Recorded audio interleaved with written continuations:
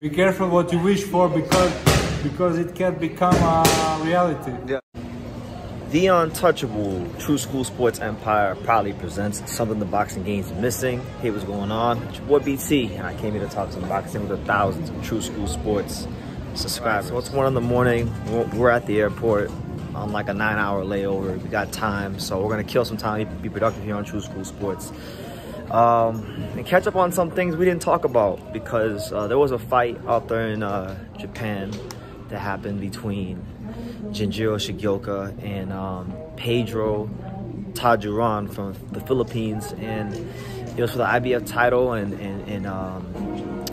Shigeoka was a huge favorite. He was big favorite. The Filipino came in like at a plus 1,000. Pedro Taduran been champion before, won the IBF belt, but was expected to lose this fight because anybody who's been following the 105 division knows that if Oscar Collazo wasn't the best 105 pounder in the world, it's either him or Ginjiro Shigeoka. So the popular line of thought has been the fact that, you know, those two are eventually going to meet up. And apparently the Filipino Pedro, he didn't get the message because he put on a really solid, impressive power punching performance. Ginjiro Shigeoka is like a lot of Japanese fighters. He's very strong, very explosive, does very well when he's at mid-range and can plant his feet and deliver those short, straight punches down the middle. But Pedro Taduran did a great job of really just holding his ground and putting this guy on his back foot. And when Ginjiro did not have the ability to you know, fight the way he's accustomed to, he looked in trouble throughout the whole fight. And Pedro winds up stopping Ginjiro Shigeoka in the 9th round and beat him really to a pulp, beat the brakes off of him. Ginjiro had no answers for him.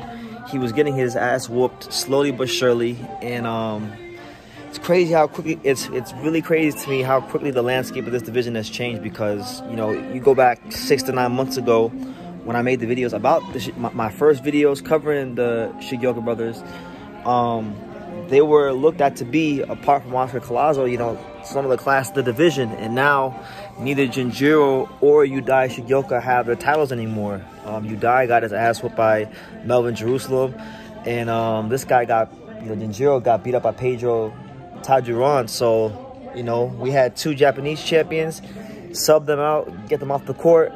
We got now 2 Filipino champions. So shout out to the Filipinos, the Filipino people.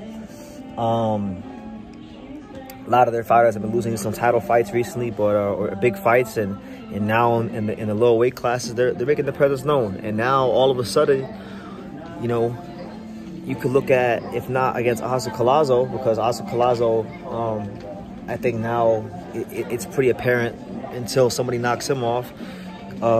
He's the class of the division. He's the best guy in the division. Till that happens, he's #1.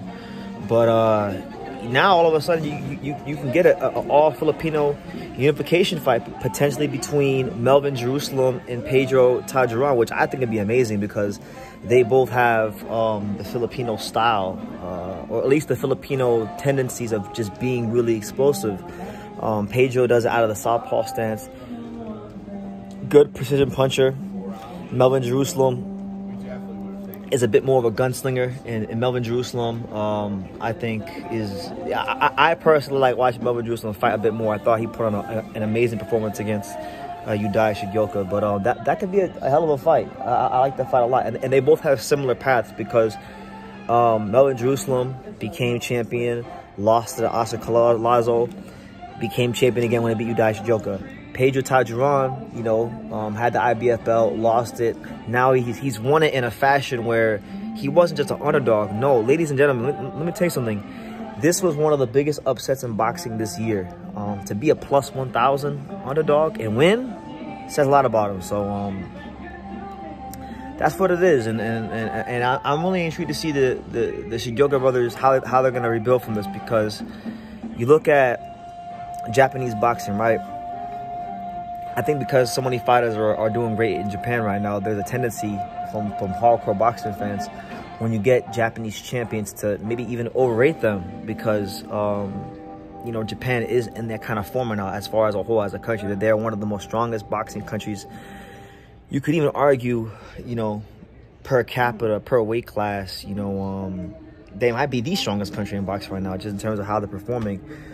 But nah, man, it's you know, we're gonna learn a lot about these Shigeoka brothers and see if how good they really are. Obviously, they had to be somewhat good, you know, pretty good, because they don't just give out world titles. But now that they've lost it, and the thing is, Udai and Ginjiro didn't just lose their fights. They lost pretty convincingly. They both got beat up pretty bad. So now it's not about losing the title. It's how you come back after losing the title. That's what can really define how great a fighter is, the level of greatness he has. So that's the news. Those are my thoughts. Pedro Taduran from the Philippines becomes champion again and upsets Ginjiro Shigeoka, widely considered to be quite possibly, if not the best 105-pounder in the world, at least number 2 behind Oscar Collazo. So for now, that fight goes up in smokes, and the division is going to have to sort itself out again. So let me know what you guys think in the comments down below. Make sure you guys take the time to subscribe. Like I say in every single one of these videos, you can love me